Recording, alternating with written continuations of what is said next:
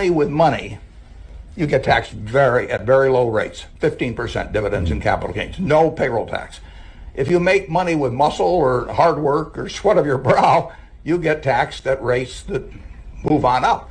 And most of the people, the middle class, gets taxed rates of either 15 or 25 on their income tax, but then they get really hit hard on the payroll tax, and that's what brings the rates in our office up to an average of 36% if you leave me out. Talking about the money in anonymous LLCs today. And for those of you who do not know who Miss Aurorah is, I am Miss Aurorah Dey, and I have helped hundreds of entrepreneurs build 6- and 7-figure tax-free businesses. Okay, you heard that right. And I am the founder of the Secured Entrepreneur Movement. So what I'm doing is creating business strategies and wealth cycles for entrepreneurs internationally. Why? Because no one's going to come out here and pay tax on income. All right. The tax system. Thank you. I don't know what all these things are, but somebody's going to educate Miss Aurorah. Okay. What you need to know is that the tax system is the same in every country. The tax brackets that we have here ranging from 10% to 37% on income. That's on income. That's across the board. Okay. So wherever you go, you're going to have the same tax brackets in whatever country. So a lot of people do not know that. They think that, you know, taxes different in other countries. No, it is the same across the board. Okay. So what happens is that the Internal Revenue Service says, could you please let us know about any monies that you've made over $600? All we're asking you to do is let us know how much money you've made, either personally or within some type of business entity that you give us permission to tax. Remember, now this is the meat right here that I wanted to share today. What people don't understand is that when you go on irs.gov, they're going to tell you that limited liability companies are governed by their state's statutes. What does that mean? Whenever it is that you organize a limited liability company in a state, that organization is governed by the statutes of that state. The Internal Revenue Service tells us we don't want anything to do with you. As a matter of fact, we don't have anything to do with you. We don't get into your affairs until you put us in your affair. How does the entrepreneur make the Internal Revenue Service part of their affairs?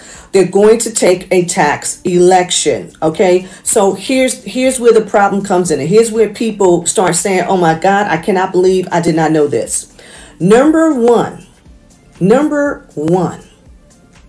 there are two options when you create an anonymous, when you create a limited liability company, period. I'm going to get on the anonymity in a second. You can either be member managed or manager managed. Now, why are people encouraged to check the box that says member? Well, member means that you're going to pay tax. And what they like to tell you is, you know, there has to be at least one member in a limited liability company. Is that what my state statute tells me? Probably not. My state statute tells me all the things that I can do with this organization. Okay. So they asked me, do you want to be managed by a member or do you want to be managed by a manager? They asked me this, right? Now, if you don't know any better, you're checking member because that's what people do. That's what you've been told to do. I don't know who's telling people this. Okay. So you never check manager. But when it is that you check manager, that means that you do not have to pay yourself. Now, how many of you know that the moment that you start talking about you're going to pay yourself, you're considered like a poor person? That's a poverty mindset. I have to pay myself.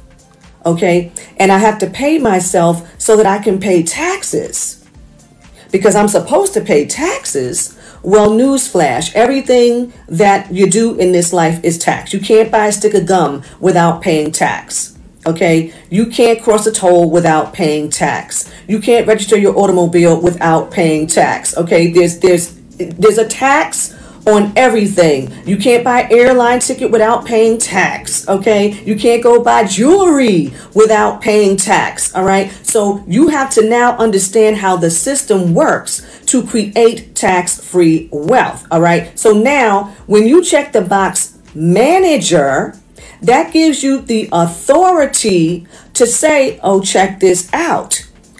I don't work in this company. I manage this company.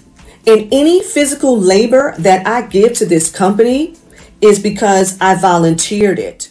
Jeff Bezos, it looks like you made $1 billion this year. We're going to tax half of that. Actually, you can't because I didn't earn any income. My company just went up in value and that caused my shares in Amazon to increase, which is why it shows that I made $1 billion. Okay, good try, but eventually you're going to have to sell your shares to get spendable money. Then we will hit you with capital gains tax, which will tax you based on how much your assets went up in value, in this case, your shares of Amazon. Well, what if I just never sell my shares? I mean, you could do that, but then you aren't going to have any money and you wouldn't be able to actually buy anything. Nope. When I want money, all I have to do is take out a loan from the bank and use my assets as collateral. In this case, I'll put up my Amazon shares as collateral that the bank can take from me if I don't pay them back with interest. Now I get my money and we can't tax you because debt is tax-free. Exactly. Well, won't you have to pay back the loan? How will you have enough money to do that? Well, first of all, I get super low interest rates because, well, I'm so rich. Plus, Amazon will almost certainly grow enough to pay back the loan and more, and overall, it's still way cheaper than paying tax. Geez, that's smart. Where'd you learn this email that came in to Jessica because this is really good. Hi, Jessica. I just watched Aurorah's videos on YouTube and the video on the homepage explaining the financial structure she is recommending to set up to go from sole proprietor to CEO. Wow, it looks amazing and she made it so easy to understand. So for those of you who have not had the opportunity to see that, it's a 9-minute training video. I believe that's what she's referring to here. Go to aurorahdayconsulting.com and you will be able to watch the same video that she's talking about. Yes, OBS needs to get it together. Well, it's TT that needs to get it together, okay? And she goes on to say, I hope you don't mind. I have a few questions that are specific to my personal situation. I'm in the UK, and I'm wondering if Aurorah's teachings work for me over here too. I'm going to answer this. Do you recommend I set it up in the USA and operate it from here? Or do you recommend that we set it up according to the tax system here in the UK? So she doesn't know that the system is about the same. Also, have you had any students complete the course she's probably saying from outside of the USA? And if so, which countries were they from? Looking forward to hearing your thoughts and inputs. Thank you so much in advance. Okay, now I'm going to answer the first question. I'm in the UK, and I'm wondering if Aurorah's teachings work for me over here too. Yes. What this young lady is about to find out, because we're going to give her a clip of this, me answering this right now. All of the secure entrepreneurs know that we have a large base of entrepreneurs there in the UK. Why? Many of the entrepreneurs there in the UK know that you can start a company here in the United States and not be a United States citizen.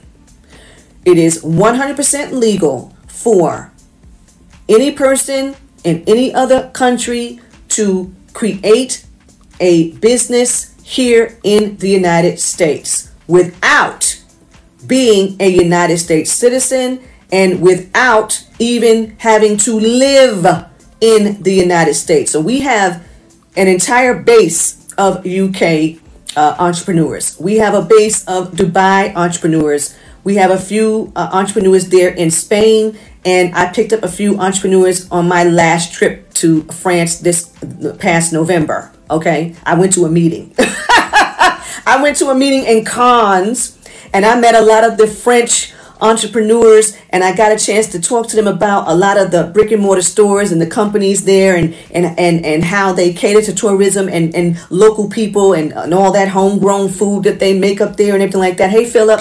Okay, so I had the opportunity to get some French clients and all that stuff. All right, now, so the answer to her is yes. The system works across the board because it doesn't matter what country. It doesn't matter what country you are in, the wealth cycle is going to work the same. The wealth cycle works the same in any country. Why? Because they all have private entities. They all have entities that are pass-through tax entities. Okay.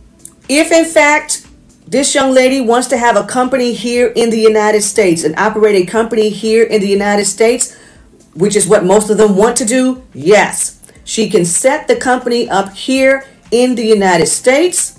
We will make sure that she has a bank both here and there for this entity. That she can do, yes. Or do you recommend that we set it up according to the tax system here in the UK? The tax system is the same, so she can have an entity here and a very similar entity there in the UK, and she could be passing the monies through to between the two tax free. Understand that would be legally tax free doing it this way. And she can have an entire wealth cycle the way that she saw in the video that she's raving about. She can have it set up here in the United States, and we can also do the same entities there in the UK. Now, we do this a lot in Dubai because we have a lot of secured entrepreneurs who are doing that turnkey real estate there. So all we do is we put a company that is very similar to a limited liability company together there. The money goes in there because they are 100% tax free. There is no tax there. There, Dubai, and we also like Austria, because a lot of the clients are choosing Austria because that is like one of the only countries where you could actually be a private citizen. I don't know how many of the entrepreneurs online know about that, but they are buying their way into Austria because they have the opportunity to actually become a private citizen there.